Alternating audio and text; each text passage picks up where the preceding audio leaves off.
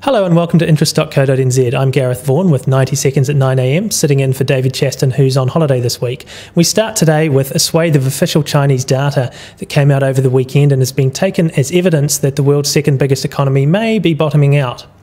First of all, factory production rose a more than expected 9.7% in July, year on year. We also had retail sales in China up 13.2% and fixed asset investment, excluding rural households, up 20% in the first 7 months of the year.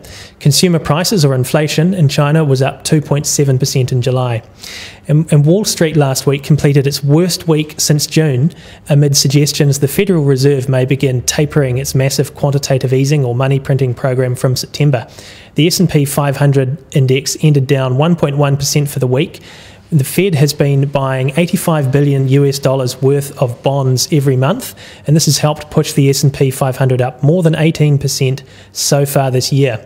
However, Dallas Fed President Richard Fisher reiterated that the Fed remained open to reducing its purchasing from September if economic data keeps improving. And now to Japan, where the country's massive quantitative easing program appears to be paying off for Japan's biggest companies.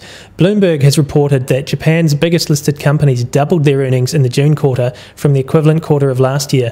This came as the yen fell 5% against the US dollar in the June quarter, and the yen is now down 20% against the greenback over the past 12 months, which is boosting earnings for Japanese companies from overseas.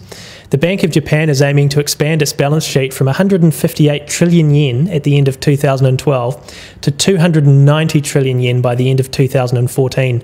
This comes with Japanese Prime Minister Shinzo Abe striving to end 15 years of deflation in Japan through monetary easing and fiscal stimulus.